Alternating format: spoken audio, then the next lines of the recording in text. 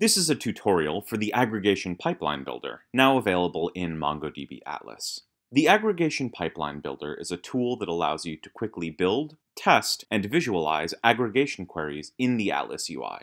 You may already be familiar with the Aggregation Pipeline Builder in MongoDB Compass. The builder here in Atlas is very similar. In this video, we'll be using sample Airbnb data with the Aggregation Pipeline Builder to build a pipeline that tells us the average price per bedroom for Airbnb listings in the United States. This sample data is available as part of our free sample dataset for all Atlas users, found in the Additional Options menu on your cluster.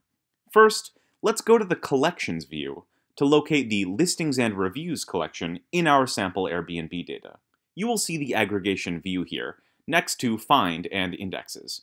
Now we can start building our pipeline. First, we want to find all the listings in the US. To do this, we will use $match and type in our query.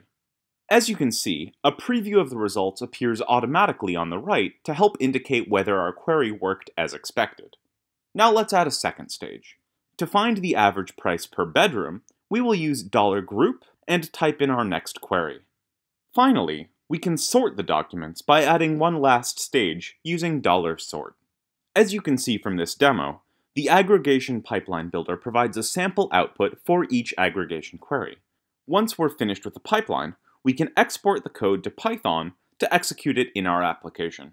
And it's that easy to build, test, and export aggregation pipelines in MongoDB Atlas. If you want to do this from your desktop instead, you can download MongoDB Compass from the Download Center and use the Aggregation Pipeline Builder there.